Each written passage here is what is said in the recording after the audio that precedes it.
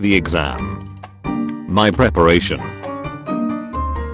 Dreaming of missing my final exam. Me who graduated 10 years ago. People who thank the bus driver. People who say good morning to the janitor.